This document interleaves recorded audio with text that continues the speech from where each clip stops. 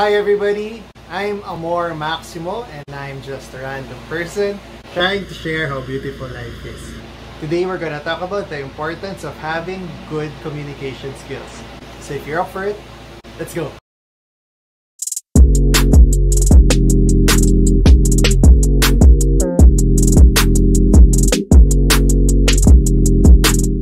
This is one of the things that is usually asked via my Facebook page or when I have my workshops, especially those who want to apply as a flight attendant, how important it is to have good communication skills, etc, etc, etc, etc. I always say the same thing, but this time I invite a friend to further elaborate on it. She is somebody that I have known since I have started my flying career. Why? Because she is more senior than I am. Nauna siya sa akin sa airline ba? Just for 1 year naman. So yung domestic flying namin, we fly a lot until, of course, we have blossomed. Wow, blossomed. We have blossomed into our own individual careers, and she's one of the people that I actually admire. Sobrang believe, I admire. She inspires me with the things that I do because she has transitioned from being a cabin crew to being in the training department, to becoming a manager, to doing what she does now, and she has, kumbaga, stepped out of the box of the airline industry. You can see her, well, you know what? I'll just leave the floor to Rosie. Rosie, go ahead. Hi everyone, my name is Rosie Domingo. I have a day job. I have been with the airline for 15 years already. I'm also a freelance host and I also do postings for brands on my socials. And when I was still with cabin services before, my job was heavily involved with hiring and training flight attendants. And when I am hiring for a flight attendant, of course, I would like that person to have good communication skills. But what do I mean with good communication skills for hiring flight attendants? I would like them to be able to get the message across clearly. I don't mean for them to have a twang or to have perfect grammar. You know, those things, those are technicals. But what's important is they get the message across clearly and it won't be misconstrued by others. So how do you do that? You also use nonverbals, right? And your body language says a lot too. For example, I'm telling you, maganda ka. But you know, I say it like that. It doesn't sound nice. It doesn't sound sincere. But when you say, maganda ka, it's different, right? Yeah, and that's what I mean when I say that they have to get the message across clearly and without being misconstrued, okay? And then for the other questions here that we have, what can students do now to improve? As early as now, what you can do is to listen to constructive criticism. But if you know you're not that confident yet to ask a friend to critique how you speak, you can do it yourself. What you can do is record your voice or like this, videotape. Oh my gosh, my age is showing. You can take a video of yourself using your phone and then watch yourself and then look closely. What am I mispronouncing? Did I say this right? Something like that. Okay, so you can do that. Or maybe eventually, when you are confident enough, you can ask someone to tell you what the things are that you can still improve. Like Amor, for example. You know, I also do that.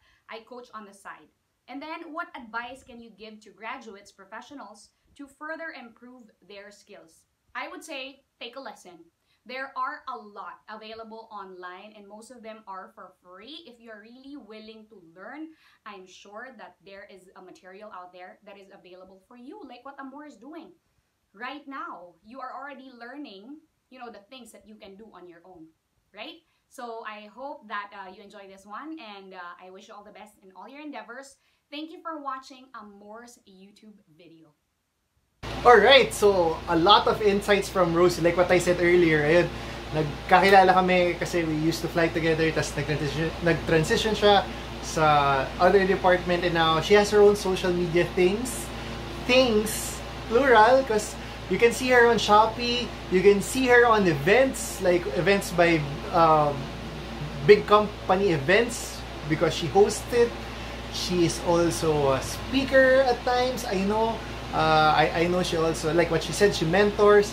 At kung may home buddies kayo, isa siya sa mga tanod ni Kapitana. As in, sabi ko, wow, proud friend. Kilala ko to, tanod ni Kapitana represent. And as in, she's everywhere. And yun nga, like what I said, she's one of the people that I admire. And wow, galing na. Kumbaga, by seeing her succeed in these different fields, inspires me along us, our mga friends, other people na nakilala sa kanya to continue moving forward, to keep on doing what we are doing. Especially, we know that we are trying to help as well and succeed in our own path. Ayun, so, di ba? Napalayo. But going back to communication skills, yes, ayan, ha? Ano na yan? Trainer na nagsabi niya. It's very important, and those little hints, those are the same things that I say. Pero may maganda siyang na-mention kagad na we should also focus on, other than the intonation and how we say things, maganda ka. But also our non-verbals. Those are the little things that if you are the listener, if you are the one receiving the message, mafe-feel mo yung sincerity, yung excitement, how true it is. Sometimes, pag nakikinig tayo ng mga nagsasalita, di ba? Parang, ay, grabe, sobrang passionate siya. Paano natin yun nararamdaman na passionate siya sa sinasabi niya? It's how they say it. It's how they act while they're talking. Those little things, when we put them all together, ayan, it completes the package. Sabi niya, one of the most important things is to be able to convey the message. I totally agree. If you get an accent, that's secondary. If you have perfected your grammar, that's great.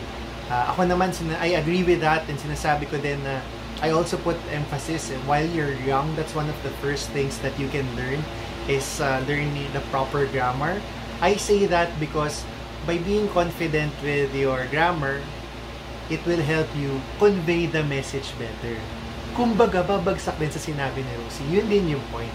Kaya sinasabi ko siya, lalo na sa mga estudyante. Kasi while you are a student, that's the perfect time to learn those things. Kasi yun yung tinuturo sa inyo sa school eh. Sabi ko nga, hindi nyo na kailangan maghanap pa ng tumingin sa malayo. Yung tinuturo sa school, that's more than enough. Because why? Diyan lang din naman ako natuto. Diyan lang din natuto yung... Hindi lang eh. Diyan natuto talaga ang nakararami sa atin. And we just continued learning. How? Tulad ng sinabi ni Rosie, a lot of online lessons. Ayan, totoo yan, daming suggestions. Or find the support group. And thank you Rosie. Yan din yung mga isa sa mga bagay na masingit ko lang. Kaya meron kaming Team Exceptional na Facebook group. We have the Team Exceptional Facebook group. That's a group of former workshop attendees. Pero hindi lang yun. Actually, anybody can listen and most of it can join in. And most of the members are students. Bakit? Binibigyan natin sila, yung mga membro, ng pagkakataon na magkaroon ng boses, na magkaroon ng lugar kung saan pwede kang mag-ensayo, mag-grow, mag-practice, mag-try ng new things na hindi ka ginajudge. Yun yung binanggit ni Rosie, di ba? If you sometimes are shy, hindi mo alam kung kanino ka magpapatulong, or baka mag-practice ka, hindi mo alam kung ano masasabi sa'yo. Well, dun sa group, ay, bawal nega. Everybody is accepted. Meron nga kaming English policy. So, English-only policy na wherein we talk in English twice a week para yung mga gusto mag-practice, ayan, practice. And kami nagtutulungan. Sinabi rin ni Rosie, di ba? Learn to accept criticism. Oh, isn't that part of it? Yun yung part ng group eh. Pag meron kang message, tas, ay, siguro pwede mo itong i-improve pag ito yung ginamit mong tense. Ito yung ginamit mong word. Those little things that if we continuously practice, or if we continuously absorb them, maalala at maalala natin yan whenever we try to communicate with other people. O para mas magbigay tayo ng confidence, para lumawak ang vocabulary natin. And in short, the more and the easier that we can convey the message that we want others to hear. Oh, di ba? Connect lahat. Bottom line, it's the same thing. As long as you practice, be confident, and work on it. Ayan, naku, maraming salamat, Rosie. It's such an honor. It's such an honor that you spared a few minutes on my page, on this video. So maraming salamat to everybody out there. Feeling good, good feeling. Dance more, worry less, live free. See you next time.